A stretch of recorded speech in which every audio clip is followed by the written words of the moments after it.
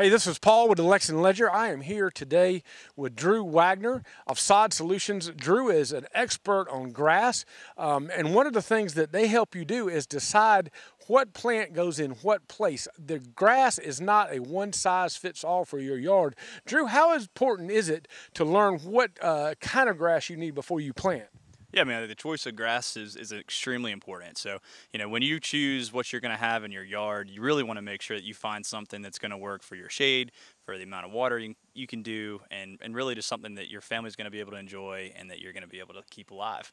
You know, this is a beautiful lawn here behind us, but there are shady spots right now and then very, very sunny spots as well. How important is having a grass that can do both, like this beautiful Empire Zoysia right here? Yeah, so Empire has been a great grass for us, just from the standpoint of being able to handle shade and sun. And sun is something that we have a lot, but as landscape plants get bigger and you've got a yard that has that shade, you want to make sure you find a product that can do a little bit of both. And that's one of the things we love most about Empire.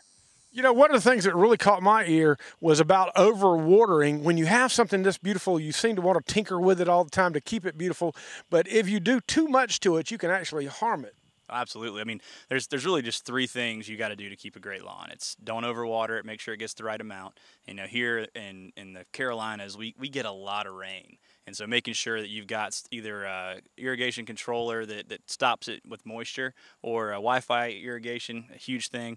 The other thing is just making sure that you've got the right amount of fungus and insect preventative maintenance. That way you're not having to go back and fix it. So, this time of year, watch out for the water and watch out for the bugs, because making sure that you do those two things will really make sure you keep a good lawn going through the fall.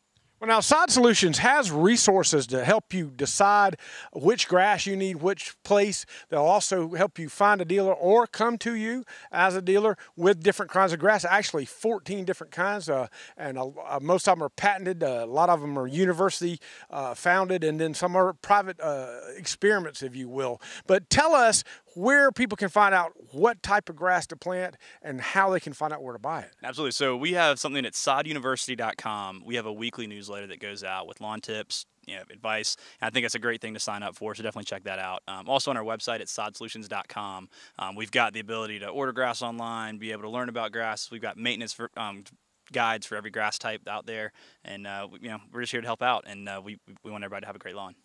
You know, we are always trying to help with this kind of advertising because it's educational, it's something good for you, and it will save you money in the long run if you go to Sod Solutions first before you plant. You may have the wrong plant for the place you have. Give them a call today or give them a look on the internet. Again, tell us how to get in touch with you. Yep, so we're at sodsolutions.com. From there, we've got live chat on the website. We've got a phone number you can call. Makes it easy to get in touch with us. Sod Solutions. For the Ledger, this is Paul Kirby.